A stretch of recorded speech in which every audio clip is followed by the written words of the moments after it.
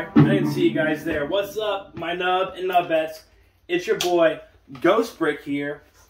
Yeah, I saw y'all there. I obviously did that on purpose. Like, it's going to be in the comment sections. Is like, why were you playing guitar at the beginning? It's because it's cool, all right? I'm a cool, smooth criminal of love, all right? But the viewers requested, so I deliver. So when I did that whole city overview thing, y'all were like, I want to see the bookstore, all right? And then the haunted house is going to be next. So the next video you watch that I upload, you're going to see the haunted house, Tower of Terror drop thing. So it's going to be really cool. Really awesome interior to that one. But today we are focusing on the bookstore. How would I rate this, though? This bookstore right here, how would I rate this on the modular, scale, what's cool or what's not? I would actually give it like a 6 out of 10. It's not one of my favorites. I think it's my second to least favorite to the Daily Bugle. I will show you guys in a second exactly what I mean and why I'm saying this. So the next little panel you're going to see is going to be all taken apart. So take a good look at it now, because I'm going to take it apart in sections and we're going to be right back. Alright guys, so starting out, we're going to start with the bookstore, the Birch Books, and there is a birch tree out front that kind of alludes to why it's called Birch Books. We have a guy up front right now, it's kind of on the front of the box like this too. He's got a book called Moby Brick, because Moby's all bricked up, if you know what I mean. Yeah, so anyway, we're going to go inside the bookstore real quick. And as you can see, it's got a lot of books, but none of them really have covers. Like, I feel like the original Harry Potter Lego series did a better job with their books, but there's a front register. I know, come on, focus. There we go. You go up the steps and you get to the second floor. That's, it's all right. So we have a 2-story apartment coming up, and we start here with this lady with the crazy hair that looks like, what's his name's wife? I'll think of it in a second. It's the guy from Always Sunny in Philadelphia. It's alright. It's not bad looking. She's got a little clock in there. I really like the clock. It's my favorite little part of any of the modular sets is this clock right here. Love it. Danny DeVito. It looks like Danny DeVito's wife. It's kind of weird.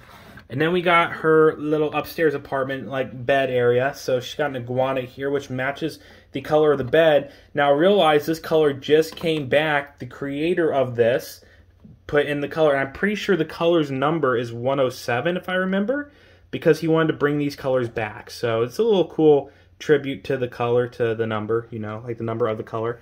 I thought that was dope, but give me 1 second and we're going to take this house apart. Okay, so other than the bookstore itself, the house is going to be my next favorite. We have a little boy playing with the plane. The plane was in the tree, and the box is, like the tree over here. So we're there. So it's part of the box. Like, that's just how it is. They have a little under basement going on. It's kind of cool. They got a mouse trap down here. For when I build my Mickey Mouse castle, I put Mickey Mouse down there in the trap. We have a bag of God knows what, some shears, and a ladder to get the plane down. It's got a little crawl space door going outside. In the back of it, we can see a rabbit and a garden. I think I added the rabbit. So then we have upstairs, and we have a couple that read newspaper. I really like the hat here. The hat's pretty cool. Might use that for a Mafia series later. Newspaper, Lego News, the greatest hero ever. Bang. We got a curio cabinet here, and then you go up the stairs and up to the bedroom, which is a double bed. We have a picture frame. Somebody said this was from the Big Bang Theory set too, the picture, the same picture as, yeah. Anyway, so there we go. We have it again where the colors are used, and again, 107, and it's supposed to match up to this color. That's why I was told, so I think that's a really cool little plug-in that they did. But that is the whole entire set. Let me go right back to myself real quick. So yeah, it's not a horrible build. I like it. I do. But it's not my least favorite or most favorite. There's other ones that I like. Now, is it probably getting close to being discontinued pretty soon where they're going to stop making them? Probably. So does it make it worth grabbing? Eventually, if you're going for a whole modular city, you are going to need this eventually. I don't see this ramping up in a huge amount of price on Amazon when it gets discontinued either, so don't worry too much. But here it is. I hope I satisfied you guys. And if you want to comment down below some more modulars, refer to my one video where I went over the whole entire city and use that as the basis of what modular you would like to see. Now, again, I would like to ask if you like this video, go ahead and like and subscribe to me, please, because I'm trying to grow and I'm trying to get a lot bigger here. I think we're at the 1K mark. I think. No early celebration yet. But yeah, just remember, guys, don't tell Scotty. This has been Ghost Brick. See you guys later.